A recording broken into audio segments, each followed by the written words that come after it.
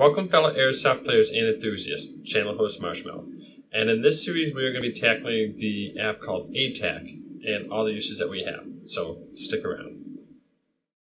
Alright, today I'm going to go over what is called rubber sheeting and drawing custom objects on the map.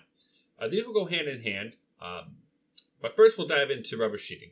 What this is we can take a JPEG file, drop it onto our map in a location, and edit it as we need to see fit to be used. What do I mean by that? Well, in this case, I'm going to use Otherworld Milsim. They have an event called Apocalypse that is held at Scrimmage Paintball. And their map that they released shows the different points that we need to hold. Well, I'm going to take that image that they sent, drop it onto our ATAK map, where it lines up pretty much perfectly in the spots. And then that will allow me to be able to cross-use information that they put, because they make these coordinates kind of systems. So then that way I can be useful enough to where if someone's like, hey, I'm at A7 or something, I'm going to be like, I don't, what? So that rubber sheeting will allow me to do that. This can also be used, let's say, if you went to a museum and you wanted to know where different, exhibits and stuff are. So we'll dive into that. And the custom objects, what I'm going to use is to kind of trace an out-of-bounds area. I used this in a previous map. It's great. So then that way when I'm on the field, if I'm questioning if I'm out of bounds or close to out of bounds, this can give me a pretty good idea. So without further ado, let's dive on in. So here is the map, Scrimmage Paintball. Now, again, if you wanted to use the offline mapping setup, which is what I have done, you can look in a previous video how to do that. That's why what you'll see is the actual map, and then around it's like this green kind of border with nothing to see, because that is what we are using. All right, so this is the general area that we are paying attention to for this game. So to first set up the rubber sheeting, when we come up to the three dots, we are going to look for right there called rubber sheet. Tap on that. It's going to give you the little information when you open it the first time. I'm just going to say OK. And here's where you would have them loaded up and ready to go for editing. We have nothing. So you hit that little plus symbol in the circle. And I've already saved the JPEG map. So you move it to your SD card, all that sort of stuff. And once I tap that, it is going to import this file. Now, as you see, this is obviously way too big. This is where I will tell you this is going to take you quite some time to set up. You're going to have to do a lot of editing. I'll show you briefly kind of what we need to do, and then I'm going to pause the video and come back. But from here, when you tap on it, in the center, you'll get all the things we're used to seeing. The pencil is where you can see it says drag and then rotate. And on each side, you'll see these kind of weird plus symbols, if you want to call them that. And then each corner, the corner boxes.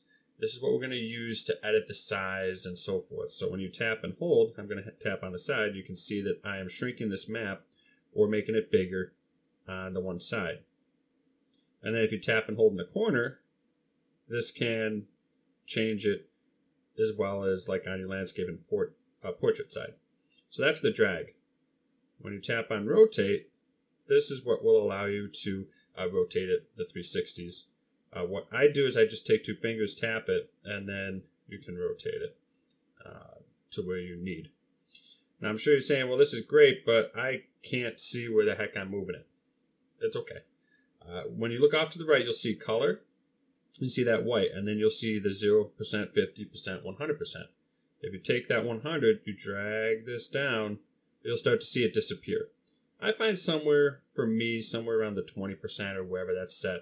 That seems to work good enough to where I can see what I need to do. Now again, this is going to take a lot of finagling. I'm going to go back up to drag for now. I'm going to shrink this down, hit the center, hold it, and then move it over to the map. And then you're going to need to zoom in. And again, this is the basic of how you set this. And I'm going to pause it here. I'm going to get this set to where it needs to be, and then we'll look from there how everything's set up.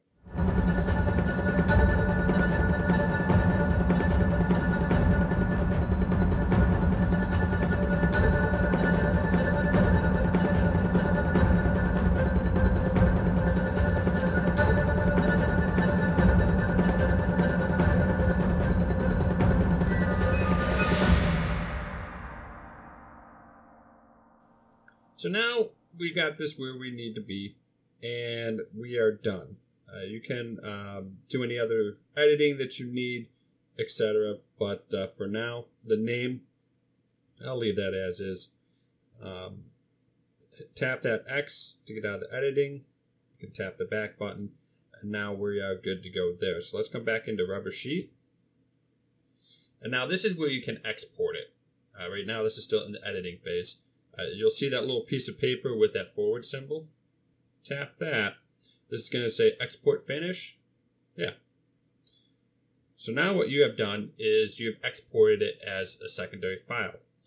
You can always come back to this and edit it again if you need. Just by hitting this little circle here, hitting the green button on and off, you can enable it. So that's all fine and dandy.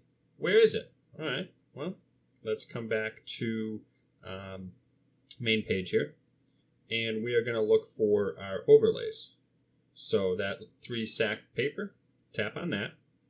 And then you're going to see down here, it'll say image overlay. Now, if I tap this circle on the left, you'll see it disappear. So this is how it's enabled. So if it didn't enable for whatever reason, that's how you can do that. And when we tap in here, this is going to show you that one and any other ones that you create as far as your rubber sheets that you exported. Now, if you tap on it again, this is where it's going to give you your options to edit it. Because as it is right now, that's at 100%. And that may not be what we were going for. So if we tap this eyeball here, that turns it on and off. If we tap the papers on the, I don't even know what that would be, like the black, white paper. Either way, this is what will bring up your transparency settings. Now I can also do this just by tapping it on the map. But hit that. And now I'm going to slide this down, I don't know, maybe 50%. A little bit less. There we go. So now you can just barely see it over the map, but we can see the map that we need. So if we need to adjust this in game, whichever that you need, that's how you can adjust it. I'm going to try to bring this up a smidgen more. And because of how old my phone is, it's going to take a little while, but right about there maybe. All right, so now we have this in our area. So now when we're in the game, if someone's like, hey, you know, I'm in square 8-8. They're like, okay, so there's 8, and I'm hovering over it. Okay, so they're right there. So now you can take your real world map system of your GPS, know where you are, and you can translate it to where if someone's just got just that sheet and they happen to, whatever. But either way, this makes it so then you can have an idea of the two. All right, so to make a custom shape for whatever reason you're thinking to use, in this case, I'm using it to give me a guide for an out of bounds. How do I do that? Well, there's the square up in our icons with the pencil looking thing. We tap that. This will open up our custom shapes that we can make. There's circle, square, multiple plot point ones, and the pencil, which is a custom one that you just literally trace and hold with your finger. I'm going to do the one that's got the multiple points.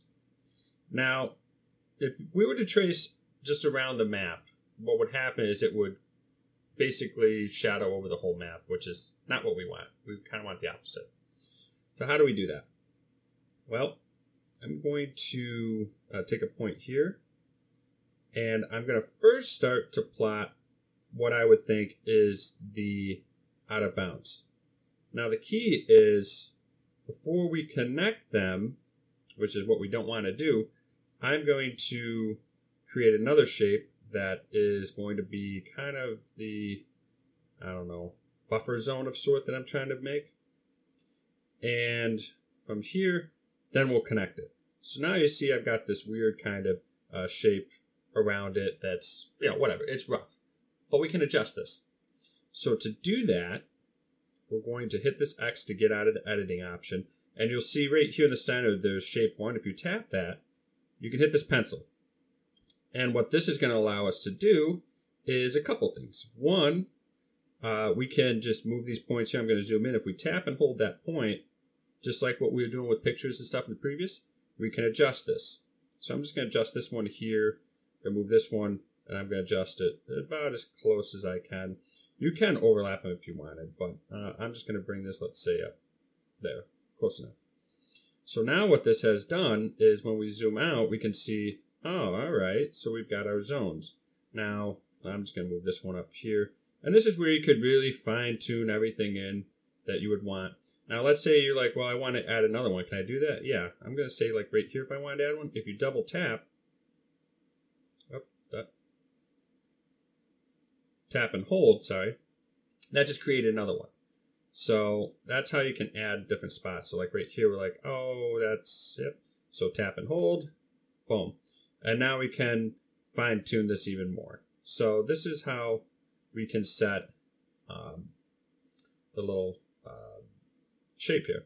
And again, this is roughly, it's not perfect, but this is the basic idea of what we would want to do. And I'll just move this here and so forth. Move this one back up. So again, this is the rough shape. But now what you can see is I've created to where all the zones outside of it are, white. So if we're on the map and we're looking at our GPS, we can see, oh, yeah, no, I'm nowhere near the out of bounds. I'm good. Or if you're like, oh, I'm kind of... Now, are you stuck to white? No. You can change this color.